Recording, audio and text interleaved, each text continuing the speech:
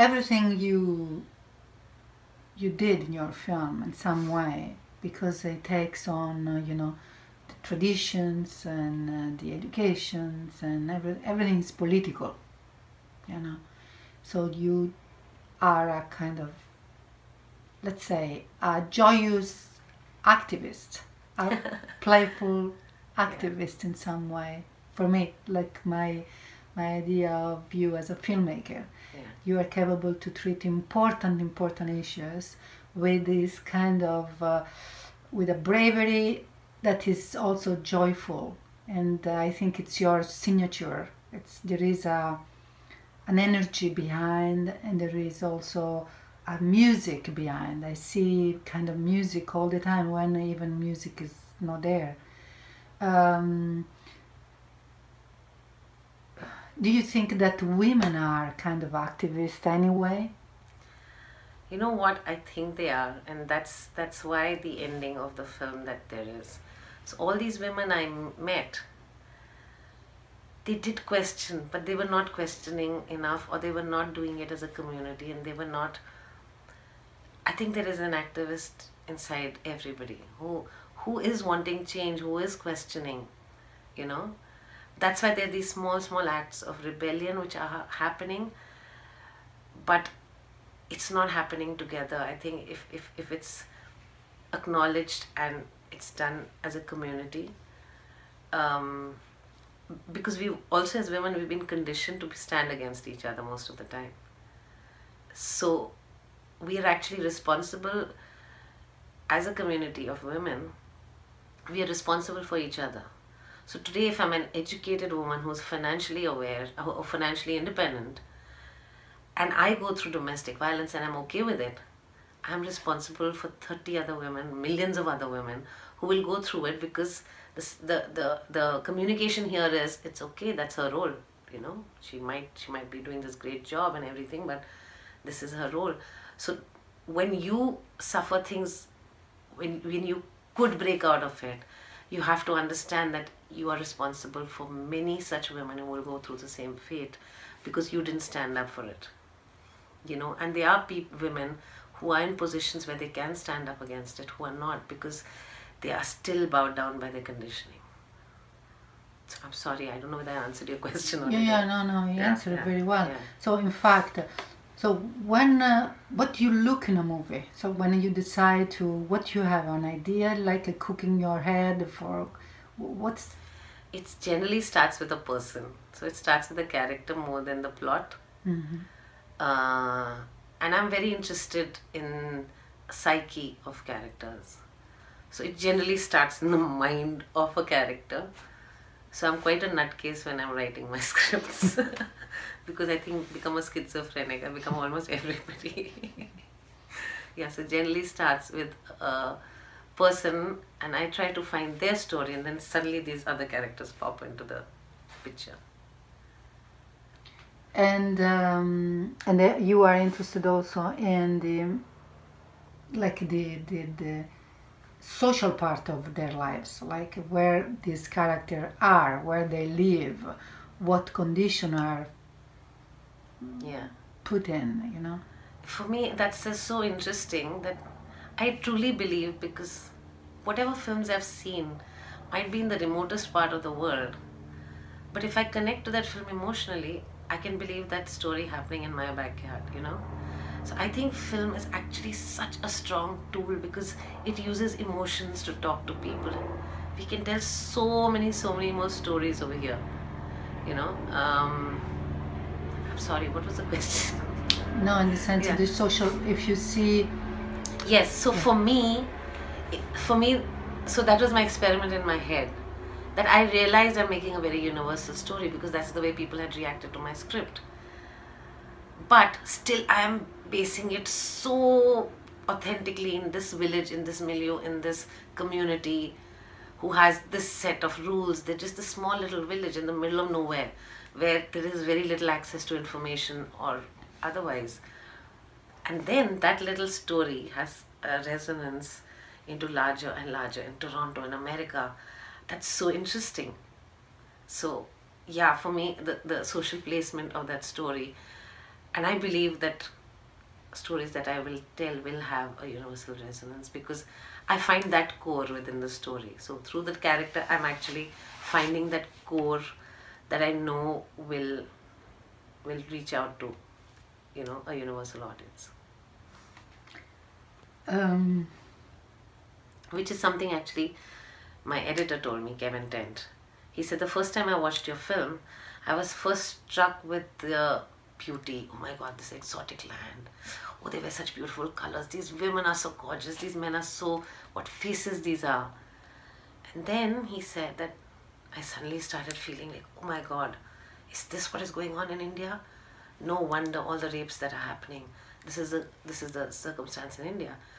And he said somewhere by the end of your film I started feeling, no, it's happening in America too. And that's shocking that this small little village where there's little information and no education, that if that same thing is happening in America, what's our excuse?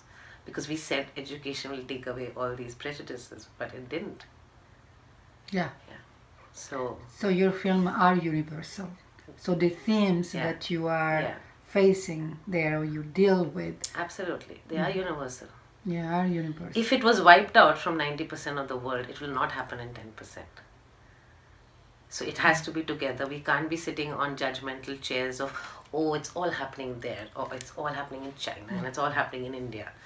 We have to acknowledge if this circumstance exists, we are all responsible for it as human beings. Absolutely. Yeah. And so you believe that a filmmaker has a kind of duty in some way. Yeah. We have to remind people, because I get asked this question very often in my Q&As. Oh my God, is this really happening in India?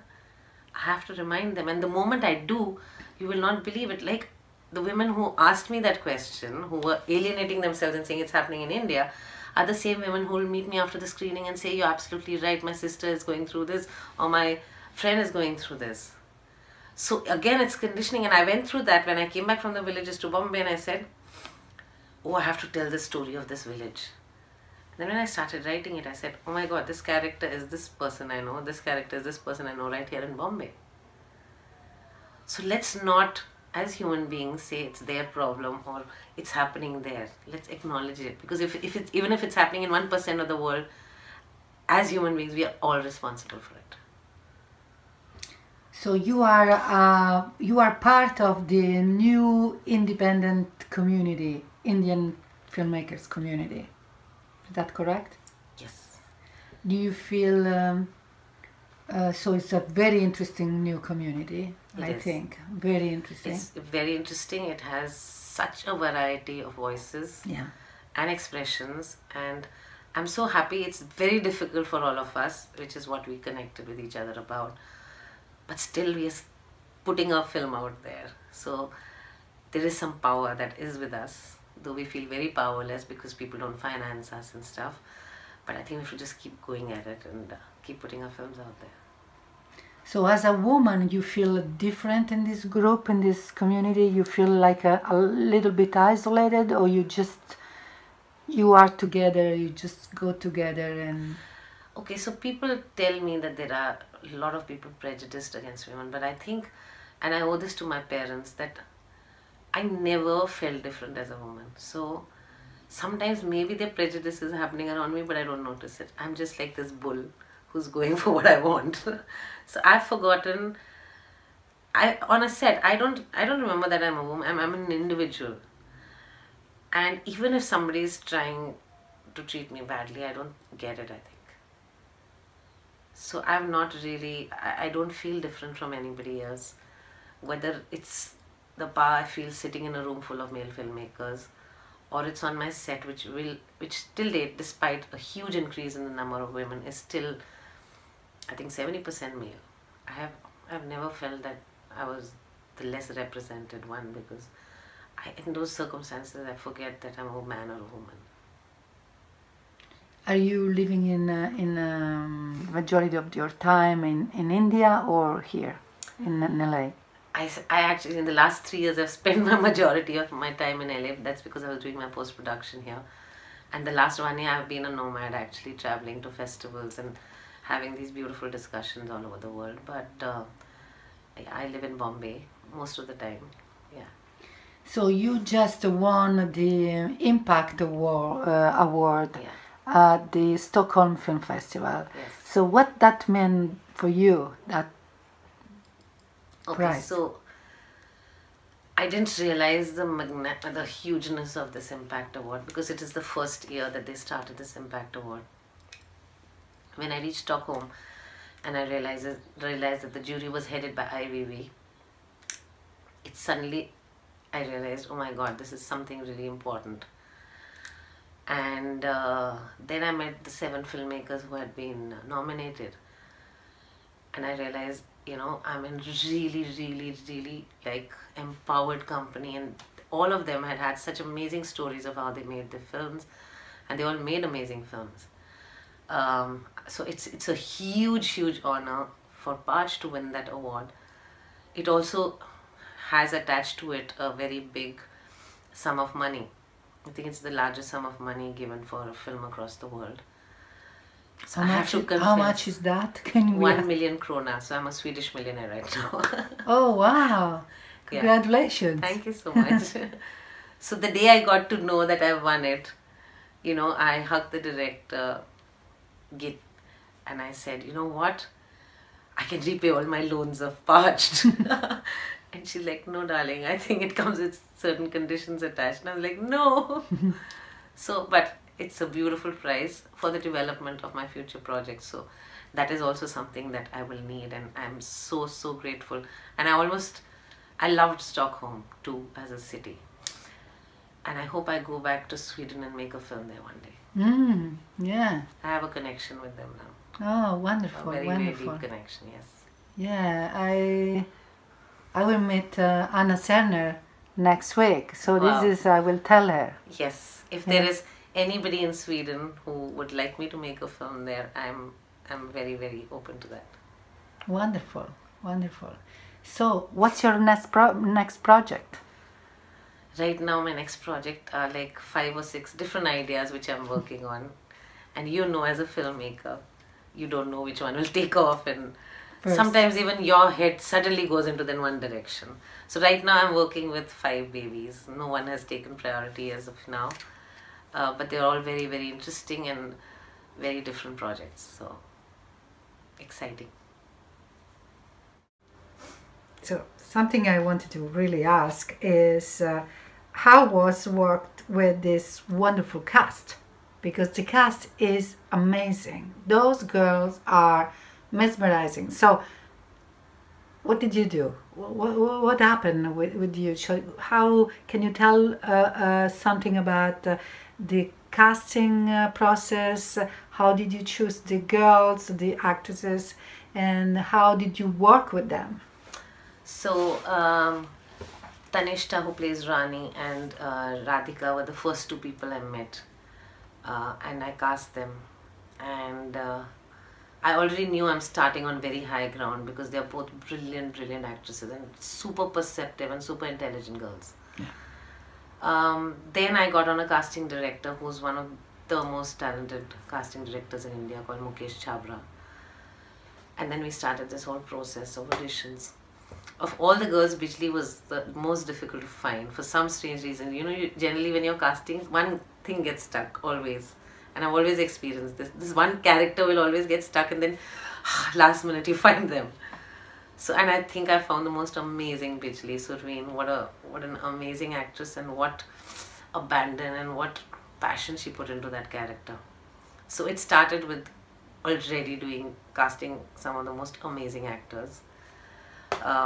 In fact, a lot of people in the West say these girls must be the biggest superstars in India, and I really wish there's a day that these girls be superstars. I thought the same. That yeah. I thought they are kind of superstars. Unfortunately, not, but they will. I am hopeful. Yes. Yeah, they absolutely will. In fact, all the male actors also in my film, I'm amazed at their performances. They're all so brilliant, and they actually were the characters. It didn't feel like, they were actors playing these roles. They felt like they belonged to that village. They slept in that hut. So for that, I do a lot of workshops with my actors. It starts with conversations of judgment, and because sometimes an actor is playing a role from a point of judgment. He's thinking I'm playing this horrible guy, and for me that's wrong. He has to find the heart of the guy, even if he's the horrible guy. So, starting from that process and then understanding as much as we can. So we find like the full history of this man from the time that he was a child to now, what his journey been, what are the circumstances. So I do that with as many characters as possible, and so then they become them. If I were to ask my actor that what were you doing when you were 5 years, they create those stories. They become a complete. They have a history. They have a life. So when you walk into that, then as an actor, it becomes so effortless. So I think, and all the performances were effortless because all of them were very perceptive people also. And they actually came to this film with complete surrender, for which I really am grateful and thankful to them, and like respect. So it's like there is a flow in your film, and everything is going with that flow. Yes. There is so not I have the to kind. tell you an interesting story. So when we were world premiering in Toronto, there was this discussion that who will go on stage to do the Q&A, and all the 3 actresses were going to be there. And I said, I'll go with them and my cinematographer, Russell Carpenter, who also was attending, and my producer. They said, no, you don't need to get the girls, because it'll be in English. I was like, Hello. Okay, don't think these girls are the village women you saw. And sure enough, my girls dressed up in their gowns, and everybody was like, what? So, I mean, that's how good they are, that they can transform so brilliantly. And also this idea, because they are, from India, from that village, dressed in that way. It didn't make a documentary. It's not a documentary, it's a film. It's so an they are actor. actors. So, but people thought it was so real, and that's a huge compliment to the film. Wow. Yeah. Oh, yes. Yeah. It is. Yeah. Yeah, wonderful. And so how long it takes, this process, this kind of workshop with them? How?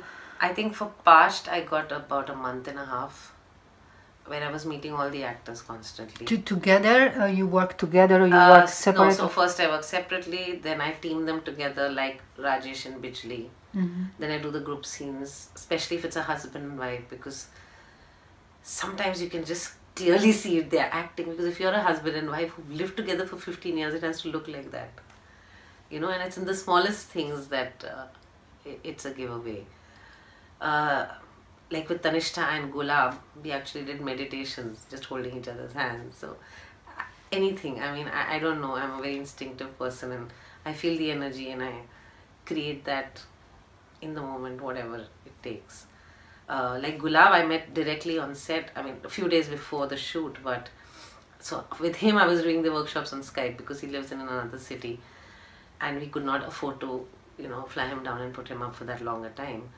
But he's another perceptive and very intelligent boy, just 15. His brain is like somewhere else. We talked about sexuality and everything, and he's, amazing. It's amazing. Yeah. All of them. Yeah. It is amazing. You completely believe him. Absolutely, yeah. And that frustrated sexual energy that he brought into his character was like amazing, yeah. And so how long it take you to put together the financing of this film? Okay, like I told you, my husband told me, go make the film that you want, I will produce it.